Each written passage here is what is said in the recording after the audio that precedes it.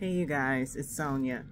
So I want to give my own little testimony about switching from interlocking to twisting. I made that switch, oh gosh, it was right after the pandemic, so I want to say 2020.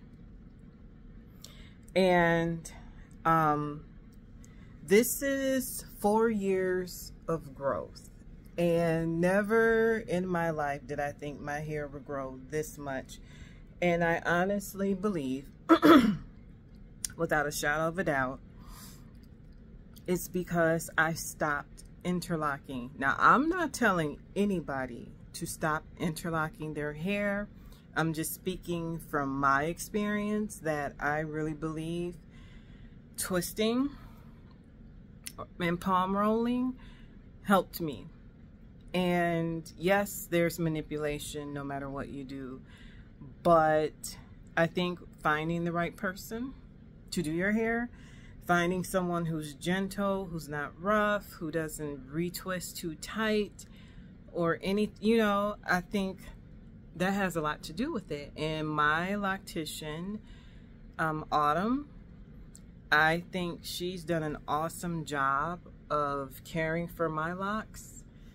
And I mean, look at how they've grown. When I started seeing her, my locks were just started touching my shoulder. They were shoulder length, like right here.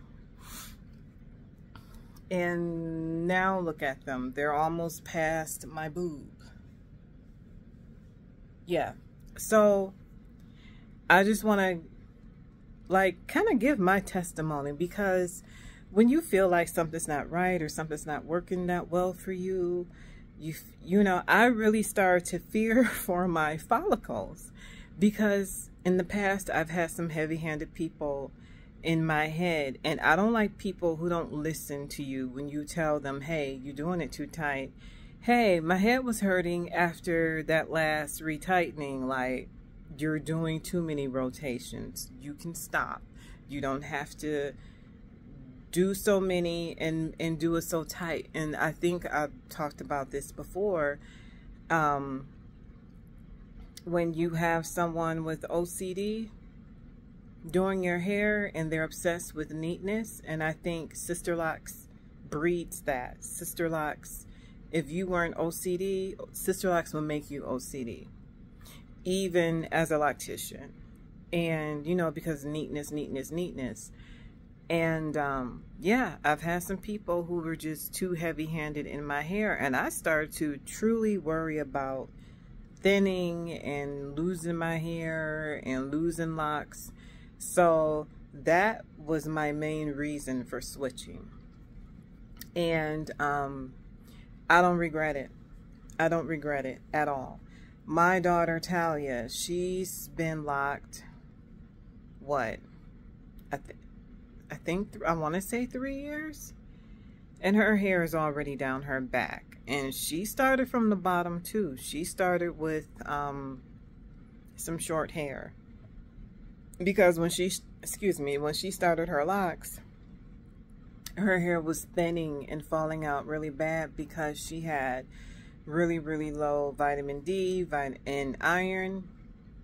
And when your levels are dangerously low, like hers was, you will start losing her hair. Her hair just started shedding. And she locked her hair, and now you look at it, it's super thick, very long down her back. You would never know that she went through that. Her hair bounced back, it's back healthy, and she goes to the same loctician as me. And she has traditional locks, so yeah, her locks are also palm rolled and twisted. So yeah, I think I made the absolute best decision for my hair, and I don't think I'll ever go back to interlocking, because I see no reason. Like, I mean, if you want your retwist to last long, that would be a reason to go back, but I really don't care about that. I don't mind, the thick roots. I don't mind the fullness. I like the fullness. So none of that bothers me. But if you're obsessed with neatness and neatness is important to you, then yeah, interlocking is for you. If you have a really active lifestyle, you work out a lot, you want to swim, or you just like not having a goal to have a retightening so often, you know, hey, there's nothing wrong with that. But I don't get my retwists often either. Even when my hair start looking all fuzzy and whatever, I still wait.